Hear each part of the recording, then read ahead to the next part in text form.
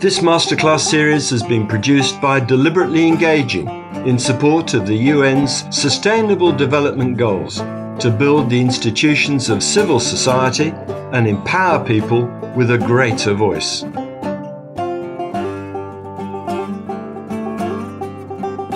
Hello and welcome to this podcast. I'm Ed Davis. I'm the moderator for this masterclass series for activists on the union movement's history of struggle and achievements. The series draws on the wisdom and experience of Tom McDonald, former Vice President of the ACTU and former National Secretary of the Building Workers Industrial Union. Since 1992, a part of the Construction, Forestry, Maritime, Mining and Energy Union.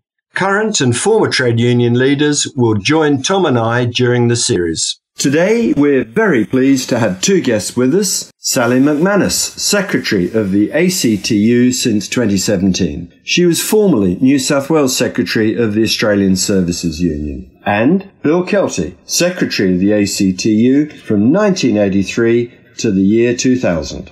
Welcome, Sally, Bill and Tom. Today's podcast will focus on the power of strategic thinking and planning in mounting winning campaigns. We'll explore the role that tactics play as stepping stones to achieving success. I'll be asking our three discussants to explain key components and strategy and to look at how leaders apply strategic thinking in practice. Tom, what is strategy and why is strategic thinking and planning important?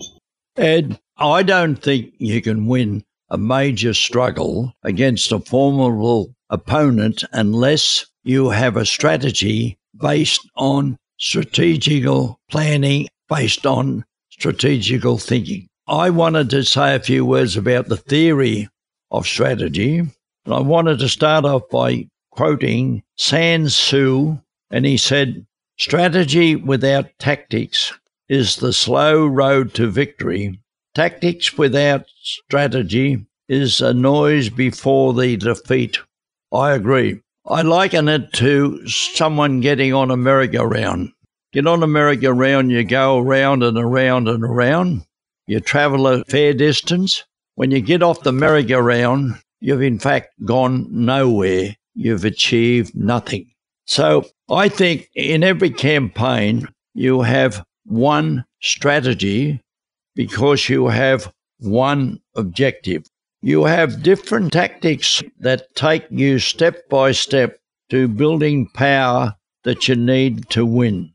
Step one is to unite the workers. Step two is to build solidarity.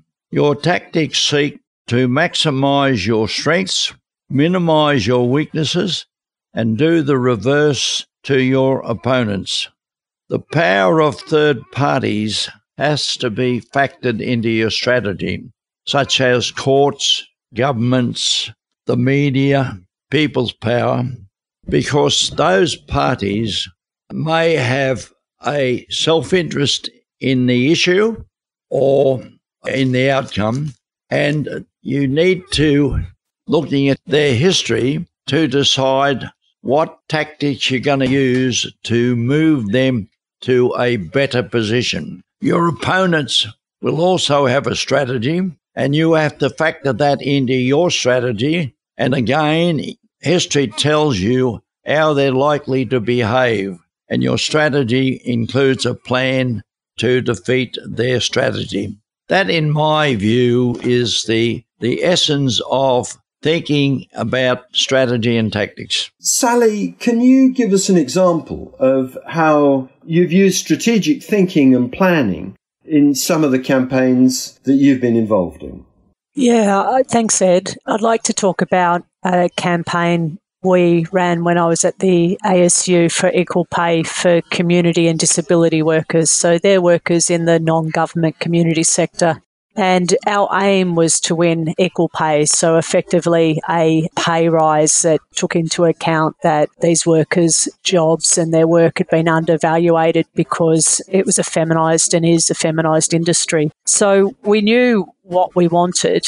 The question was, how are we going to get there? And so in terms of strategic thinking, the first thing, of course, to do is to analyse your situation And there's many ways to do that and different methodologies, but the simplest one, of course, is just to look at your own strengths and weaknesses and look at the strengths and weaknesses of who you have to influence. And out of that, you can develop your strategy. So for us, our strengths as a union were that we had a group of workers that had the potential to get public support, there to be public sympathy for their argument. We also had a strength in that there was a Labor government at the time, so that there was a opportunity really because of that. But we also knew we had many weaknesses at the beginning of this campaign. One of them was the ability to unite the workers when most of them were working in very small workplaces. A lack of belief amongst the workers that they could actually win. Employer opposition as well, and also a lack of visibility. So a lot of the public didn't even know what these workers did or who they were. So that was our own analysis of our situation. And we did the same with the two people we had to influence. One was the government, because in the end they were going to have to pay for these pay increases. And secondly, it was the employers, because we really needed to neutralise them in order to win as well. So overall, our overall strategy was to build enough public support for our claim, because we knew that would influence the government. It would also have some influence on employers.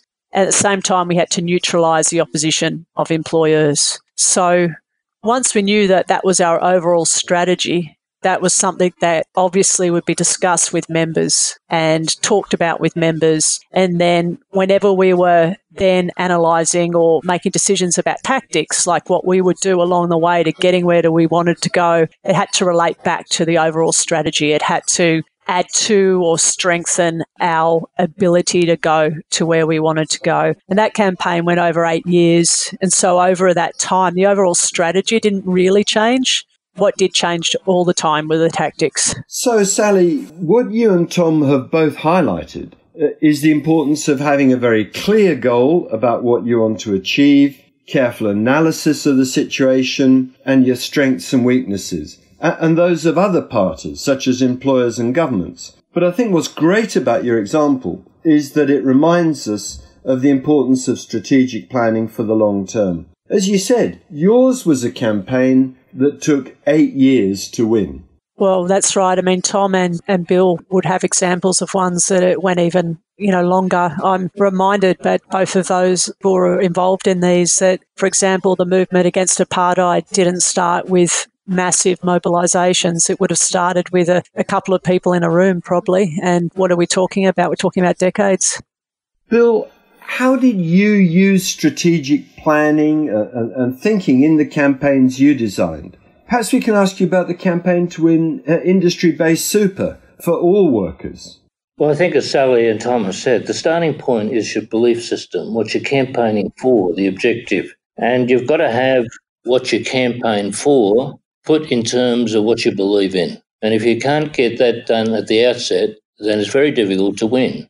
For example, in terms of superannuation, our view was this country needs very big safety nets in terms of healthcare, in terms of the wages system, education, and retirement benefits. So this was one of the pillars of a society with decent safety nets. So it was never a contest between which pillar was more important than the other. Right from the outset, it had to be one of the key pillars for our society. Now, once you've got your belief system established and where it sits in terms of your argument, the second thing is decide of what route you want to go to try to achieve that objective.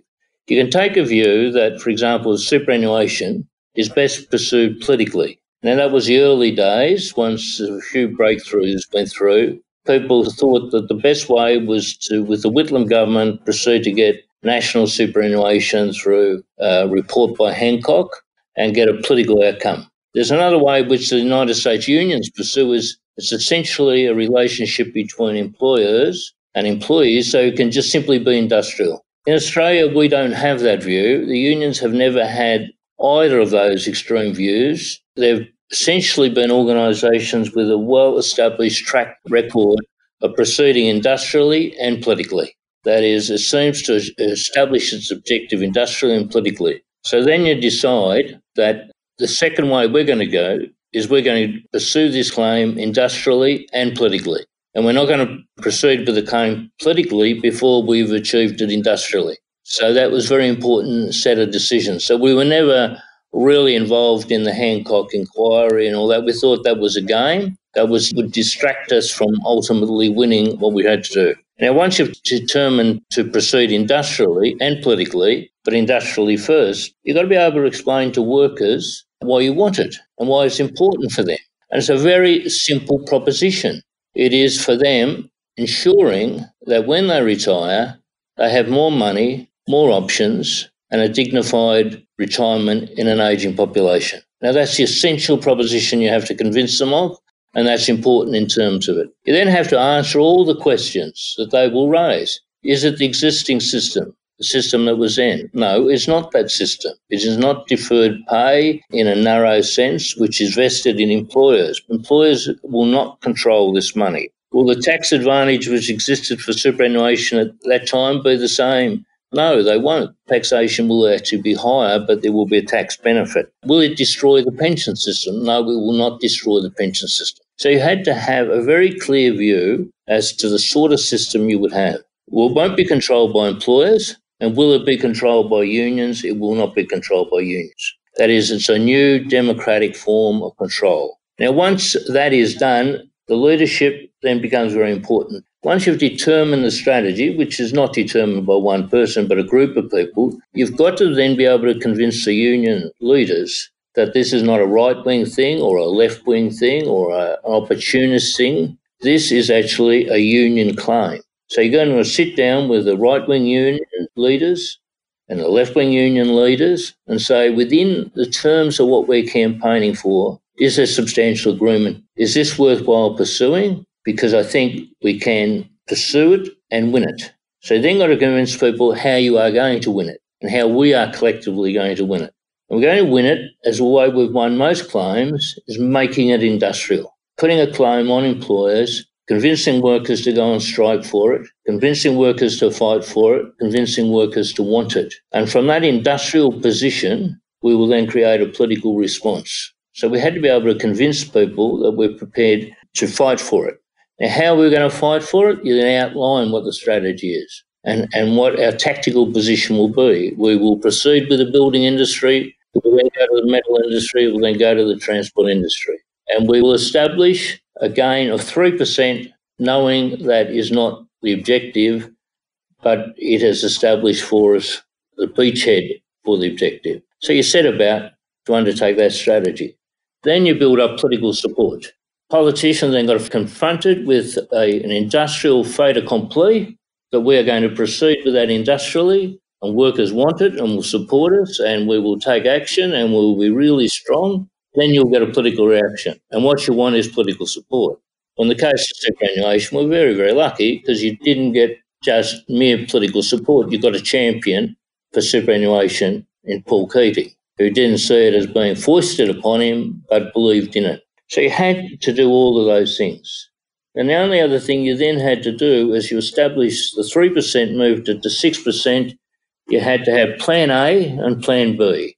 That is, we would always take it to every accord, take it to the electorate, have it incorporated, and if Labor Party win, they could implement it. But if the Commission rejected it, as we thought they might, you had to have another plan, plan B, and that is to legislate for it. So every step you've got to have an alternative as you implement what is a very significant safety net for the country. But strategy starts with believing things and owning them. Very hard to have a strategy about things if you don't believe. Tom, you were in the thick of this struggle. What was the experience for you in the BWIU? The building industry played a part in achieving universal superannuation based on industry funds. I want to talk about the tactics that were used and add on to what Bill says, but I think in a big campaign, you can't win it with limited tactics. You have to have a range of tactics because you have to go through stages to get to winning your goal. So I just want to outline the stages as I saw it. Bill played the leadership role, central leadership role, I come in a bit later when the building industry got involved. So I just run through these steps as I said. Stage one, superannuation was a vision. It was born out of the collective wisdom of a handful of ACTU officials led by Bill Kelty. Stage two, the tactic was to unite the trade union movement and the Labor government in support of the vision. Stage three, the tactic was to win the hearts and minds of workers and unite working people. This involved creating a radically new system of superannuation based on Labor working class values and throwing the elite systems, retail systems, into the garbage bin. The next stage was to set up an industry scheme in a casual industry like the building industry. That was successful after struggle, and this scheme is now known as CBUS. Stage five, the tactic was to set up in other industry schemes modelled on CBUS in those industries where unions had the power to win. The tactic was to have the same scheme in every industry so that into the future they could unite together because they were all part of one system. The next stage was to have award superannuation established as a right where previously superannuation was a privilege only for the elite of the workforce. After that was successful, the tactic was to have the 3% superannuation scheme that Bill spoke about increased to 6%. When that tactic failed, a new tactic was to reach an agreement with the Hawke-Keating Labor government to legislate phase in 9% superannuation and over time with the Rudd government to 12%. This phasing in was undermined by the Abbott government. Many other tactics were used. They all contributed to our final victory. I think an important tactic was how we won over powerful sections of the employers, and that was being prepared to agree they have equal representatives to the unions on the boards of management of these schemes. That finally won over sections of employers when they could see the benefits to the economy of industry-based superannuation, which plays an enormous part in our economy today. And as a result, those who were ideologically opposed to superannuation because they believed it was socialism by the back door, they were effectively isolated, and they remain isolated, and they remain incapable of changing the position because the workers now have ownership of their superannuation and no bastard's going to take it off them. Yes, Sally, you'd like to comment? Well, I think there's an important common thing that both of them are talking about, and that's the importance of getting not just unity around what a strategy is, but around stress testing that really. And when you think about, okay, what does that mean if you're a workplace activist or if you're a delegate? What does that mean? Well, it means that you should be able to articulate what the strategy is. So you should be able to explain in a straightforward way, the way we're going to get to A to B is by doing this. And then to involve workers in that discussion. And so you should be able to then stress test it. So a whole lot of your work colleagues will say, well, hang on a minute, that's not going to work because of this reason or that reason. And if you haven't already thought through that, those workers are going to really make that strategy much sharper and pick up all the things that the smaller group of activists may have missed out on. So by the time it's been through, as unions, been democratic organisations and been about workers banding together, it's about winning workers over to a plan, but also making the plan itself a strong one. So involving people in the development of that strategy is always going to make it stronger. Bill had the the honour of working with people like Tom and a whole lot of other union leaders that were all highly experienced strategic thinkers in a workplace. You may not have the luxury of having that, but you'd have the luxury of having your other workmates who can always pick holes in an idea that you've come up with in terms of a strategy, and that will help. And then in the end, if everyone can simply repeat, this is the way we're going to win this pay rise, or this is the way we're going to fix this roster, you know that people have learnt how to think strategically themselves because they've thought through, okay, why are we doing this? But also means that there'll be strong buy-in for where you're going. Before we came on air, Tom, you were talking with me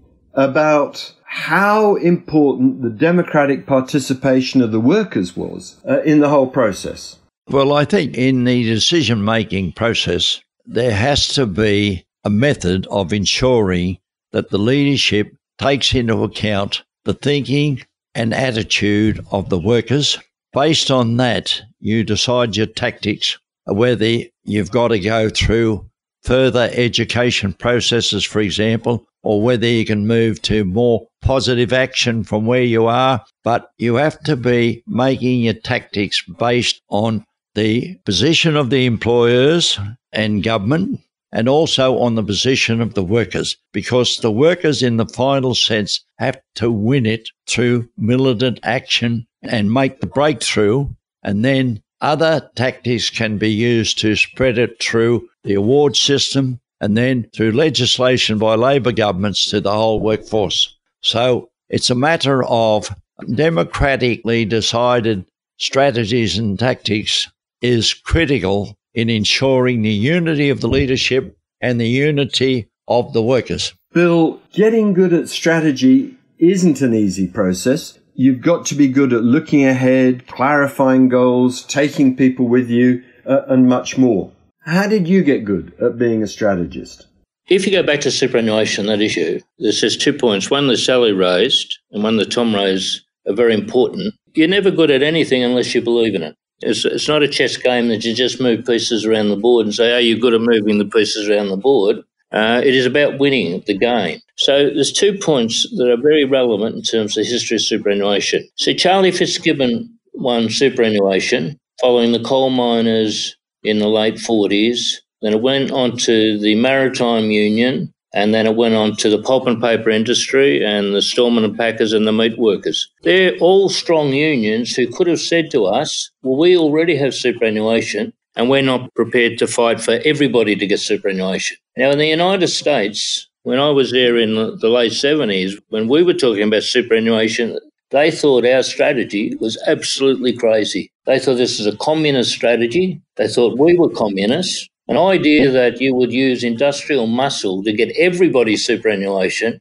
was just unbelievable. They said that Simon Crean and I were perhaps the most dangerous union officials.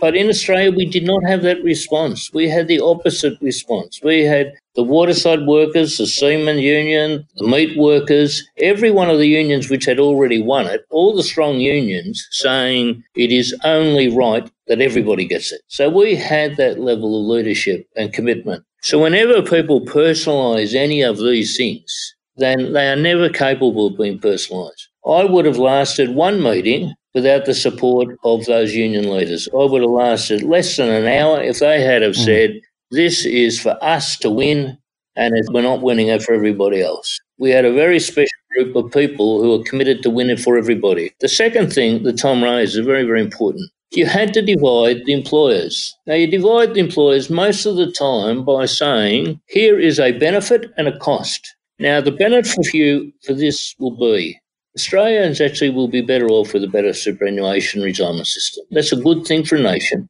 And you will be better off because the cost of your capital will be lower. You will not have defined benefit funds which cripple you in times of emergency. You'll be involved in this. The balance of payments will go into a surplus in terms of the current account. That is, we will change the economic structure of the economy to your benefit as well as to ours. Now, you don't have to win them all, but you have to win some. And as soon as you win a significant number of employers on your side, you say, well, that argument's actually right, then you've probably broken the back. But it requires both of those things. It requires both of those things. You must always divide your opposition because it's very hard to just thrash out a victory. It's almost impossible. Tom, you've got your hand up. What do you want to say? I wanted to say the difference between the Australian trade unions movement strategy and the American union movement strategy is told in a story that Bill Kelty told me when he come back from America. It was in a city in America, I think it might have been New York. It was walking up the street to go to the union headquarters, and there was a number of people with signs around their necks begging for money so they could go to hospital and have an operation. And Bill went up to the union office and said to an official, "What are you doing about these workers?" And they said, "Nothing, they're not our members." So the American movement was based on winning gains for their members in the various industries where they had the power, where we were based on a class approach that we valued and cared about every worker. So whether they were a unionist or a non-unionist, we cared about them and their families. So we always campaigned on a class basis, not just a union benefit basis, so that when they tried to undermine our conditions of employment to work choices, what happened is not only did workers vote against them in the elections, but other workers not in the union voted against it, and they united together because they both were being attacked because we achieved it for everyone. Everyone were prepared to stand in defence of it, and I think that had a big effect in winning the struggle against work choices. I think that goes back to Sally's point about the importance of winning hearts and minds. But it's also because, Tom, and the same with Bill, you've had a lot of practice. So, yes, about understanding the theory, and secondly, understanding how power works. And then it's having a go, isn't it? It's doing things and living through it and having campaigns that you do over and over again. You just get better at it. Tom? I think the question you raised about how do you develop your skills in the area of strategy? Yeah. I think one of the steps is to understand the theory of strategy. And the second step is to understand the central role of power and where that power comes from. Once you understand the fundamentals, it's not hard if you've got a democratic approach to the decisions you're going to make to develop a good strategy. If you go through those processes, and the experience gained and learning from your mentors, you will become very capable in developing strategy. That's my personal opinion. From day one, I didn't have a clue about strategy. Now, I think, maybe no one else agrees, I've got some strong views about what is strategy and tactics. Sometimes it seems to me that people use the term strategy and tactics almost interchangeably. Tom, can you help us on this one? How do you differentiate strategy from tactics? I look at something, in the knowledge, there's only one strategy. So I don't think there can be a dozen strategies. There's one strategy. So when people talk about a campaign and talk about 9 or 10 strategies, I think they don't understand the difference. Strategy is about building the power to win. Tactics are about the stepping stones that lead you to building the power to win. Back in the early 1980s, the old age pension gave workers no more than a survival income in retirement. There was a class struggle, the working class wanting superannuation for all, the employee in class wanting only superannuation for the elite. They wanted to maintain an injustice, and workers wanted to get rid of an injustice. Union leaders decided they would end this injustice by creating industry-based superannuation for all workers. That became their strategical objective. So it starts with a vision. It then becomes a strategic objective. To realise the strategic objective, you need a strategical plan that step by step takes you to building the power to win, in this case, superannuation for all. The strategy was to build the power needed to win, and that required us to go through a number of stages of building the power. Our plan was to make the breakthrough in an industry where we had more power than the employers. Our assessment was right, and we made the breakthrough, and that inspired workers in other industries to do the same. So if different unions had different strategies, we couldn't win. But if there was one strategy for all unions, that gave us the unity, the solidarity, and gave workers a sense of power because they saw themselves as part of one struggle. One struggle, one strategy achieved through many tactics. So, Sally, when you're pursuing a strategy, how do you work out the tactics that are most likely to bring success?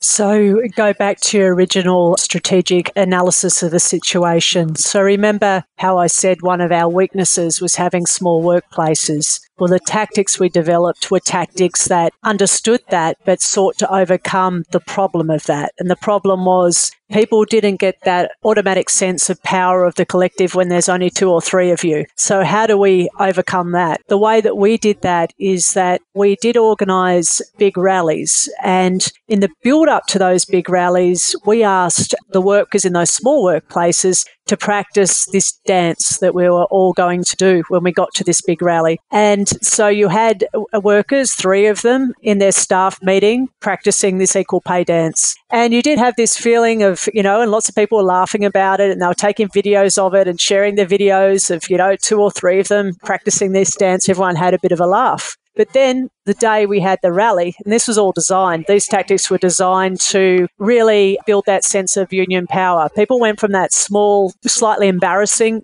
thing of doing in their workplaces to this day where all of a sudden there was 5,000 people rather than 3 people who'd all been practicing by themselves this dance with 2 or 3 of them, doing it in a mass way with everyone, which quite suited our workforce because it was 85% women. The whole dancing thing was an idea that came up from the members. It would be different if it was another group of members, but for this group of members, it was something that was very popular. And all of a sudden you had this mass activity that everyone had been practicing for a month that everyone did together. And I can't tell you, even though it was a small tactic, the feeling for all of those people who participated in that after that time of doing it by themselves, all of a sudden to do it together was an amplification of that feeling of union or strength in numbers. So these were tactics we developed to overcome that weakness. The second example goes to the point that has been made by both Tom and Bill about dividing the employers. So we knew we needed to neutralise or get on side a whole lot of our employers. Now, a whole lot of our employers were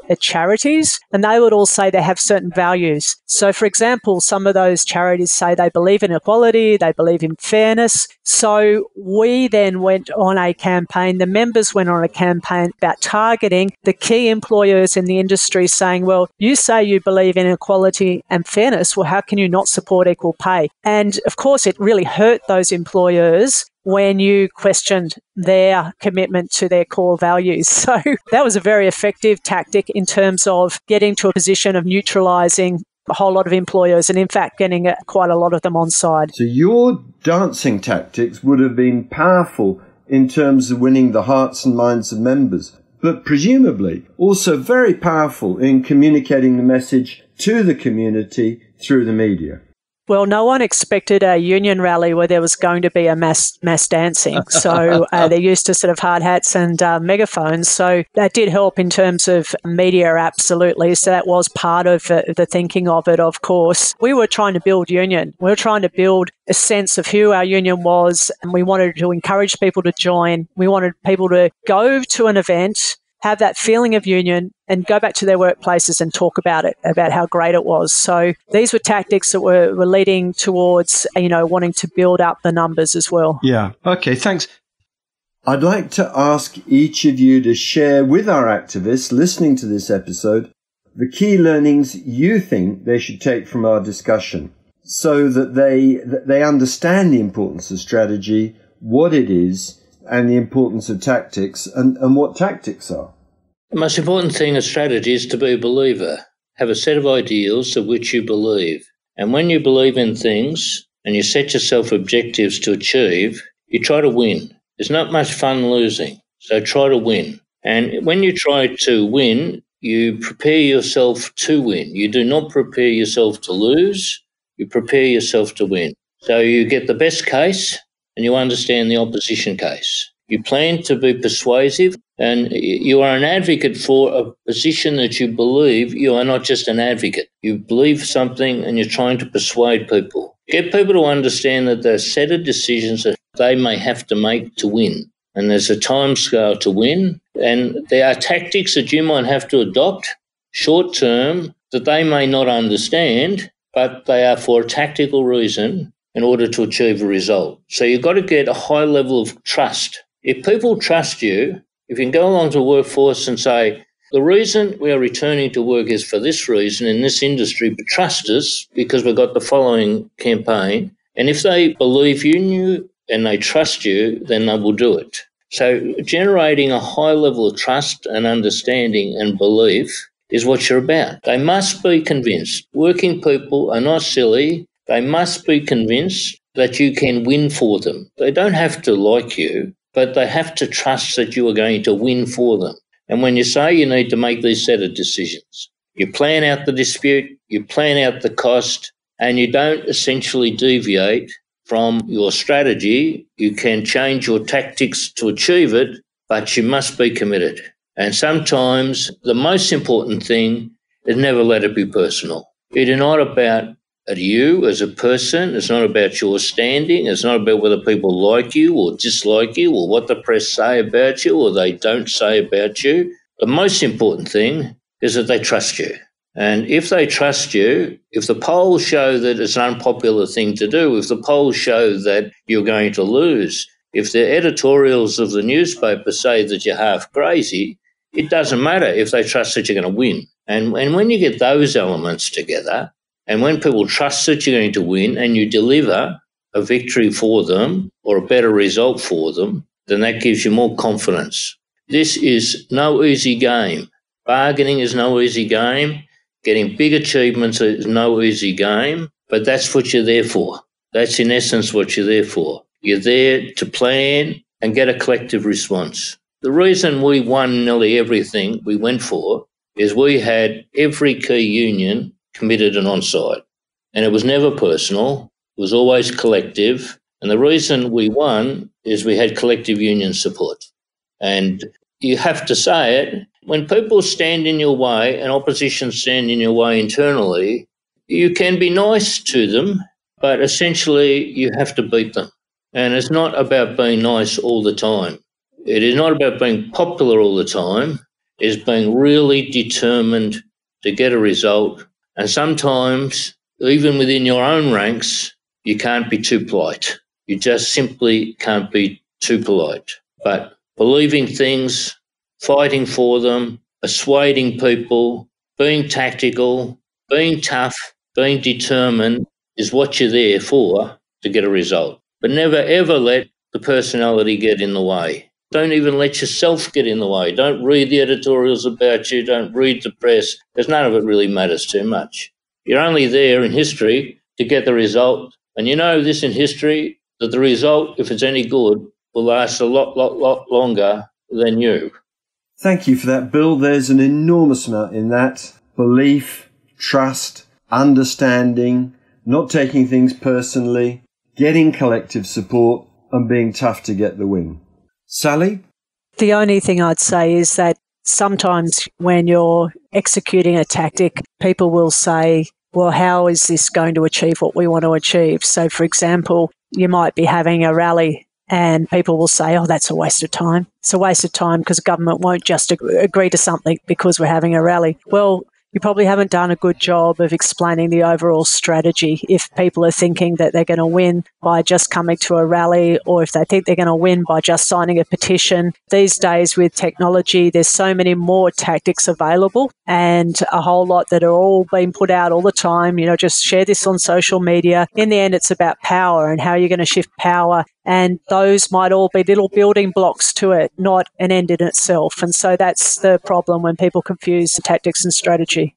So again, key ingredients are involving and engaging with members and the central role of belief as critical to winning. Tom, would you like to share your takeaway messages? Yeah, well, I wanted to make 3 points.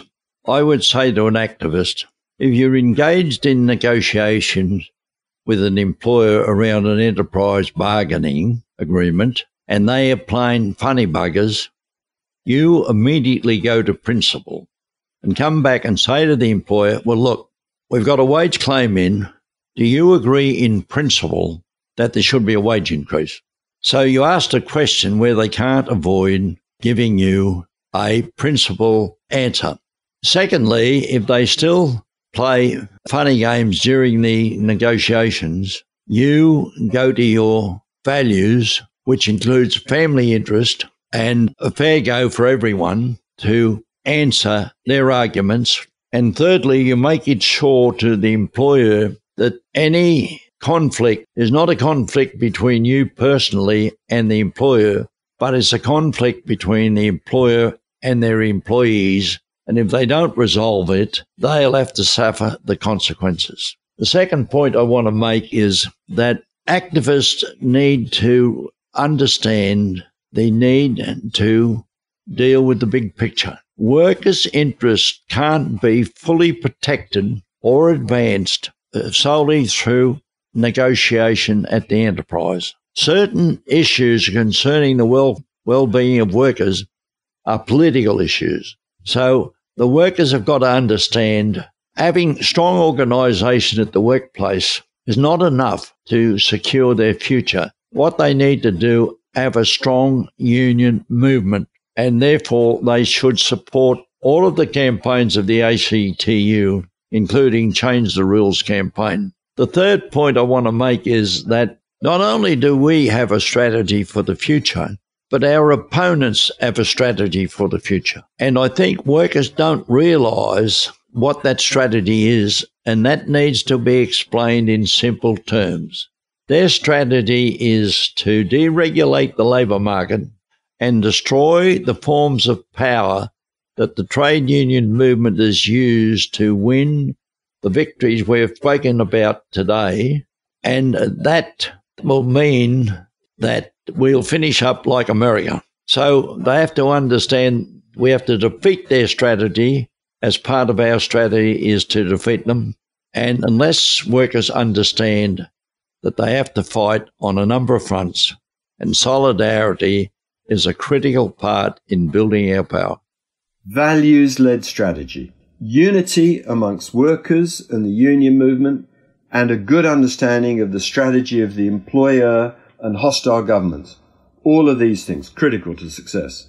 Sally, to you. Well, kicking on from that, I mean, as trade unionists, usually we're always in the position where we're the people with less power taking on the people with more power. If we were the people with more power, we would already have what we wanted. So usually always we're in that position. And so that's why we've got to be really good at strategy. That's why we've got to be smarter and more capable at strategy, because we have to make up for that fact. And so having a good strategy is absolutely essential in order to build hope amongst workers that it's possible to win. And without hope, people aren't going to be part of the union, a campaign, of something that's happening in order to achieve it. So having a good strategy is the way that people will see, okay, I can see our situation isn't hopeless. I can see there is a way to change where we are, and I believe in this way to go about it. So as an activist, you've got to go through the strategic thinking,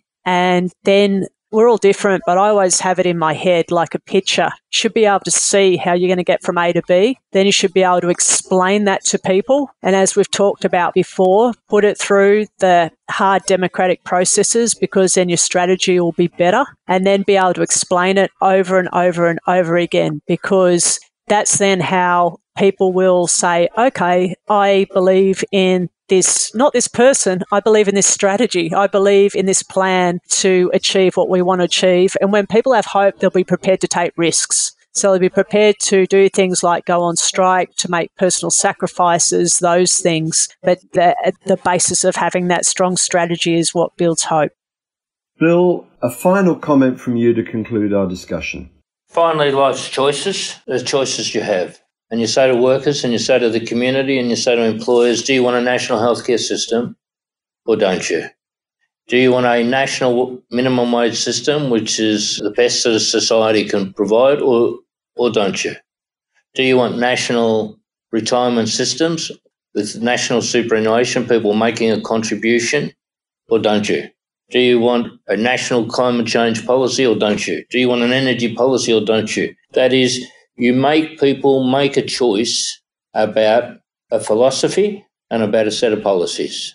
And as soon as people have to make the choice, as they did in terms of work choices, about a high-level minimum wage system with protections, they'll say, we want to have that system. So you make them make that philosophical choice. You then get on to the ingredients of it and the most effective way to run it. Even now, do you want a democratic society in which you have a pluralist society, or do you want an authoritarian society of the left, or do you want a free market society of the right?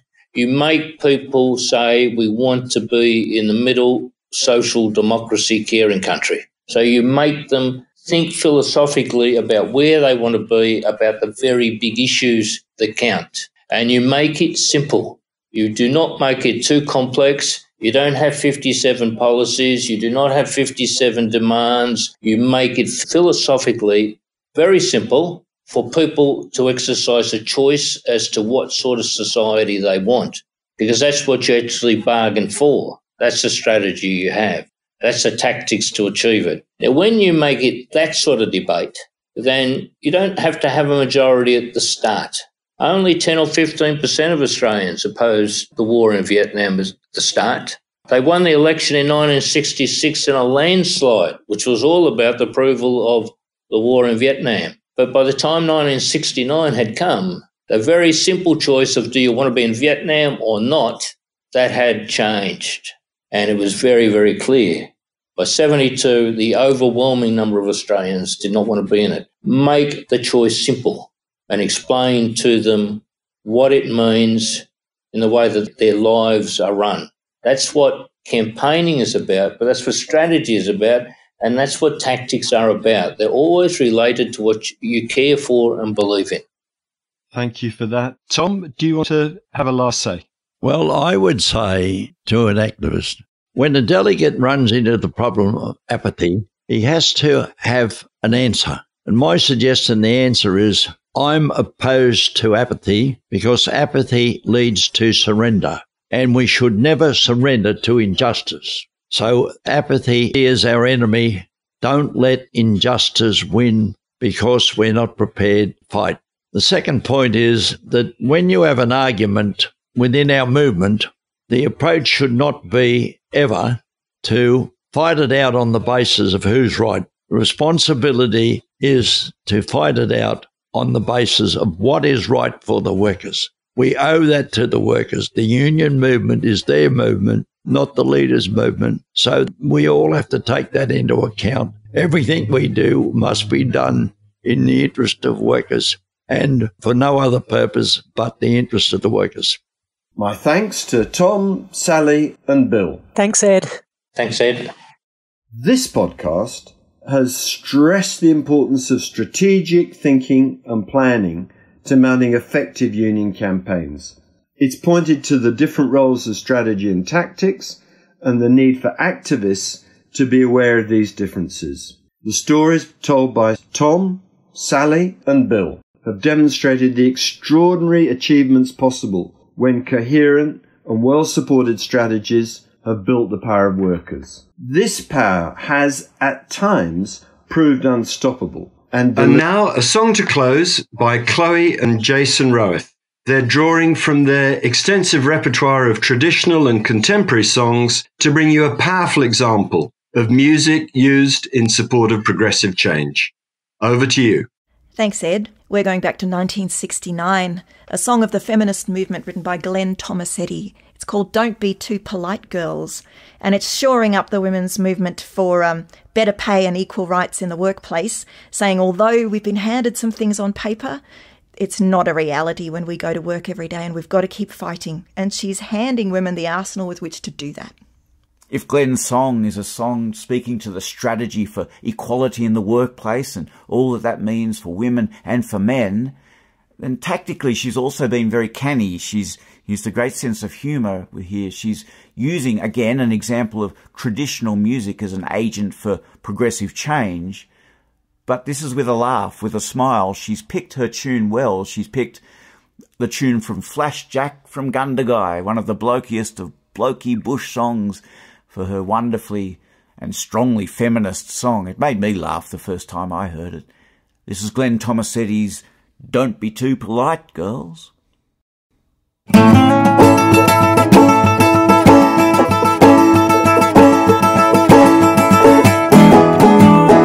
Don't be too polite, girls, don't be too polite. Show a little fight, girls, show a little fight. Don't be fearful of offending in case you get the sack. Just recognise your value and you won't look back. We're really on the way, girls, we're really on the way. Hooray for equal pay, girls, hooray for equal pay. They're going to give it to most of us in spite of all their fears. But did they really need to make us wait those years? I sew shirts and trousers in the clothing trade. Since men don't do the job, I can't ask to be better paid. The people at the top rarely offer something more, unless the people underneath are walking out the door. Don't be too polite, girls, don't be too polite. Show a little fight, girls, show a little fight. Don't be fearful of offending in case you get the sack. Just recognise your value and you won't look back. They say a man needs more to feed his children and his wife. Well, what are the needs of a woman who leads a double working life? When the whistle blows for knock-off, it's not her time for fun. She goes home to start the job that's not paid and never done. But don't be too afraid, girls, don't be too afraid. We're clearly underpaid, girls, clearly underpaid. Though equal pay in principle is every woman's right, to turn that into practice we must show a little fight. Can't afford to pay you, say the masters in their wrath. But a woman says, just cut your coat according to the cloth. If the economy won't stand it, then here's your answer, boys. Cut out the wild extravagance on the new war toys. Oh, all among the bull, girls, all among the bull. Keep your hearts full, girls, keep your hearts full. What good is a man as a doormat or following down a hill? It's not their balls we're after, it's a fair square deal. This masterclass series has been produced by Deliberately Engaging in support of the UN's Sustainable Development Goals to build the institutions of civil society and empower people with a greater voice. The support of the Committee to Defend Trade Union Rights and of Tony and Nina Bleasdale is gratefully acknowledged. I hope you'll join us on the next episode of this masterclass series for empowering activists. I'm Ed Davis. Bye for now.